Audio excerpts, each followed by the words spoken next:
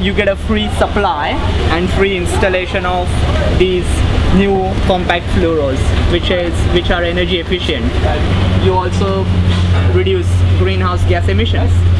Yep. So you save, you help saving the environment. The importation of old incandescent globes are banned from this year, November, according to the federal government's legislation. So how do you feel about fluorescent lights? I don't know, I don't like them. I hate them. Not pleasant to be around, and they make me angry. Tired. There are a number of possible reasons why fluorescent lights, including this new compact fluoro bulb, are considered to be biological stressors. One is that a bulb like this emits large quantities of ultraviolet light, which hardens and scleroses the lens of the eye, as well as causes skin cancer and many other known problems. Another factor is the frequency. These bulbs are turning on and off 20,000 times a second. And what's even less well known is that a bulb like this actually contains radioactive isotopes. Of all the stressors associated with a compact fluoro bulb like this, the one most studied is that the light from this bulb is not full spectrum.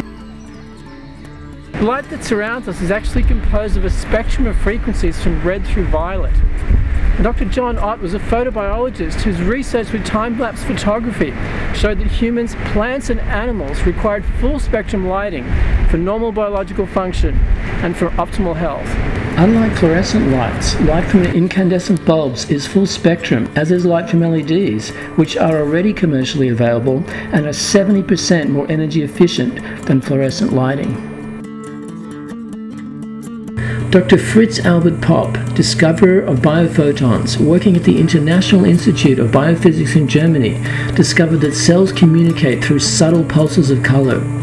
Dr. Popp's research, like that of Dr. Ott, demonstrates that non-full spectrum lighting from fluorescent tubes significantly alters vital biological functions, including the cell's ability to properly reproduce.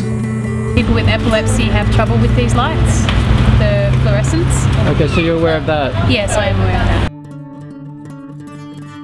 Governments of Australia and America are now banning the importation of the old incandescent bulb and recommending the use of compact fluorescent bulbs. They're also banned in Germany because studies have shown that children sitting under these lights, they did saliva swabs, their saliva had increased levels of cortisol. Well, this is affecting the kidney. We see this as either a kidney yang or kidney yin deficiency. So it normally shows as a kidney yin deficiency in the person. So in a way you could almost say that they are under a very low grade infection.